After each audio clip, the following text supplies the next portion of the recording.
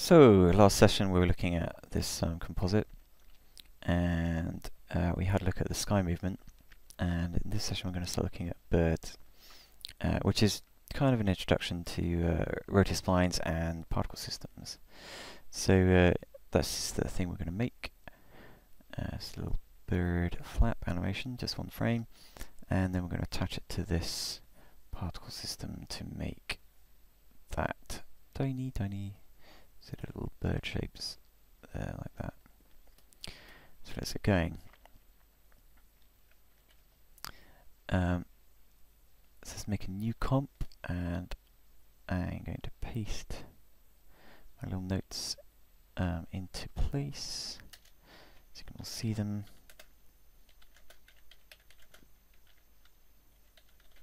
Right, so these are some notes on how to use shortcuts for the spline tool. So let's grab a background node and going to make a 256 by 256 image, and I'm just going to drag and drop it into the view to see it. So background node is just a flat piece of colour.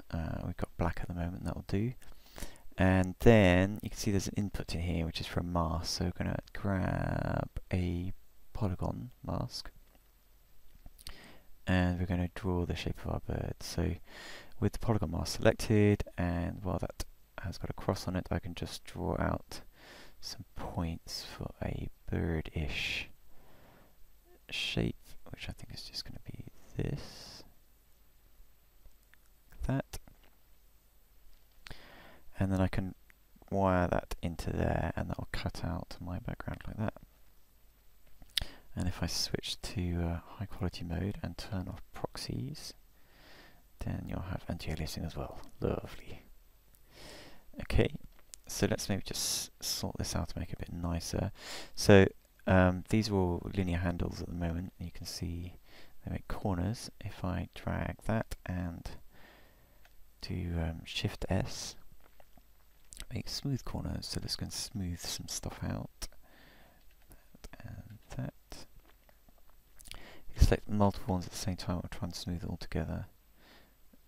So our bird is a bit fat, maybe. So these are some of the shortcuts I can use to modify things. So if I click on all, click drag and select all the points, you can try some stuff out. So T to twist, and this will rotate around my mouse pointer. S to scale, like that. Let's twist back again. And then we've got X for that one. Just make them a bit longer, and then Y for that one. And S, I'll just scale it back down again. And then also can make a sort of this shrink and fatten operation by holding down O. Lastly, if you hold down Alt and click anywhere, it'll move what's ever selected like that, which is quite useful if you're when things start to drift off screen. But anyway, that seems to be okay. It's got quite a pointy nose. Let's make that a bit bigger. So I'm adding points, and I want to do that. So I need to switch from the insert and modify mode to the modify only mode. And now I can just click without fear of making extra shapes. If you want to break a spline, hold down Shift.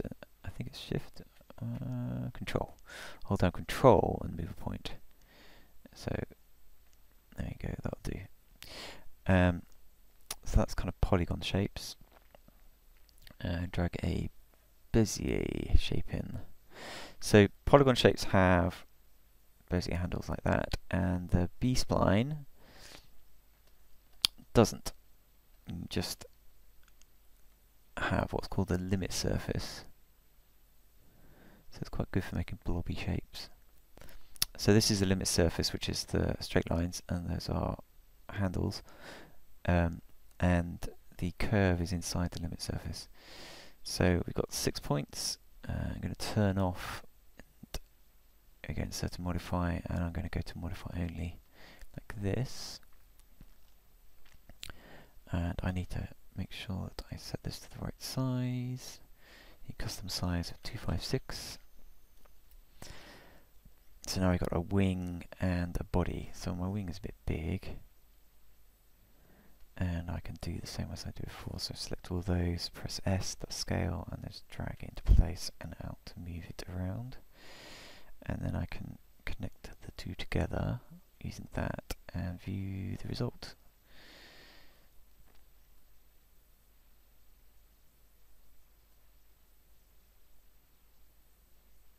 Alright, so let's do a bit of animation. And we got 15 frames of animation, I think. So let's just do that, 15 and 15. So I'm going to do the wing first. So select the Bezier spline, go to Controls, right click here for animation and click Animate. So now we can set our first key. And we want the end to be the same, so let's set another key there, set key. And let's go to somewhere here. So we're just trying to get the silhouette of the wing. So somewhere around here it's just going to disappear behind the body. Why did that not animate? Set key. That's why. Let's try that again. So I'm going to remove that, and I clicked on publish and it's supposed to animate.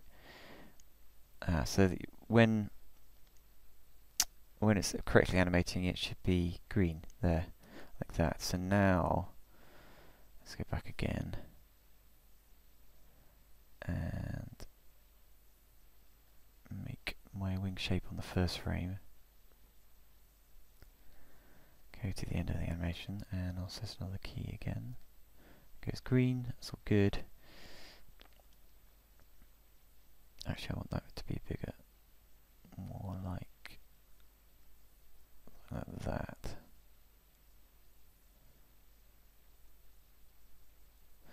That'll do. So now I can see that I've got an animation between those two, but I need those to be the same because it's a loop. So I click on the spline tab, find my Bezier spline here, and these are the two keyframes for the animation, so I'll just fit those to the range. Now I can right click on that and do copy points, click on that one and do paste points, and now nothing happens because both those keyframes match. Okay, so let's start working on our silhouette. So around frame 4 I know it's going to pass behind, so let's just squish it all down like that.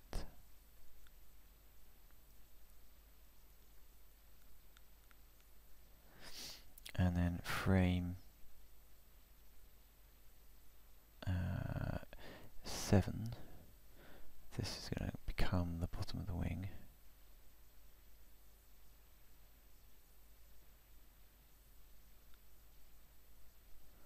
Like that, so we have, if I click on that you'll see the illusion of it flapping.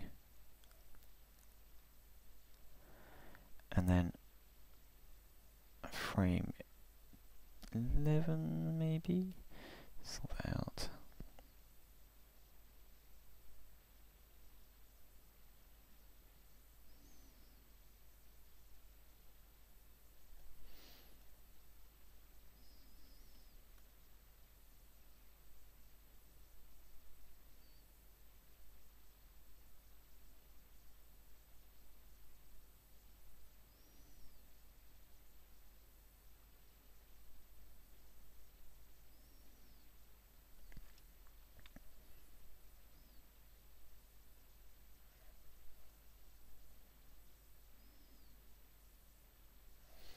That'll do. I'm going to be tiny, so that's pretty cool.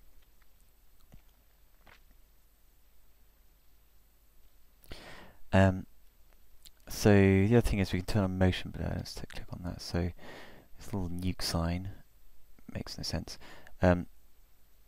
Means motion blur, and let's have motion blur on that, and you can see nothing happens. We need to turn motion blur on here. So these options affecting speed. So when we turn on motion blur, things are going to slow down a little bit. So you can sort of globally affect high quality mode and motion blur by clicking on these buttons.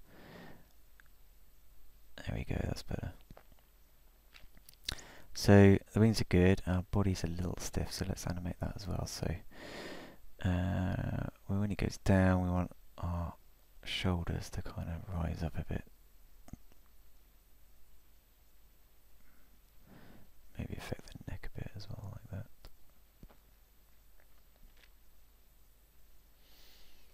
So there we go.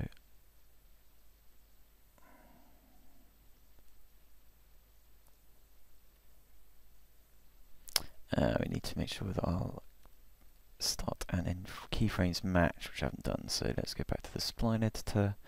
For now, choose the polygon mask, which is the body, and